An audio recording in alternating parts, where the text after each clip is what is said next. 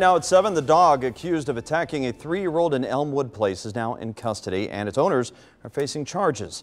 9 on Your Side was the only station there when the dog was captured yesterday night. Our TJ Parker spoke with the SPCA today about what's next for that dog.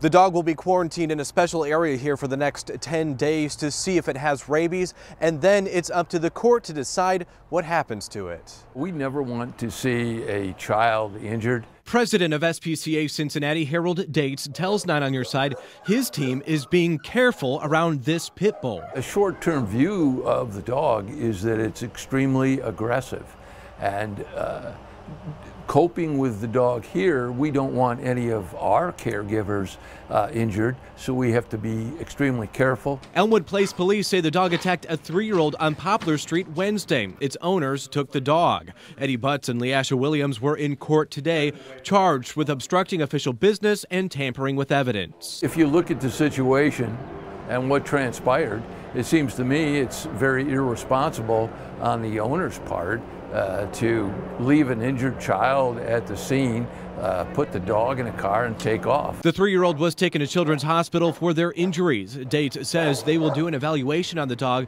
to figure out why this happened. The breed of dog involved is much maligned, but one has to consider the training and the behavior that was fostered by the owners of the dog. The SPCA and Elmwood Police are still investigating. In Northside, I'm TJ Parker, 9 on Your Side.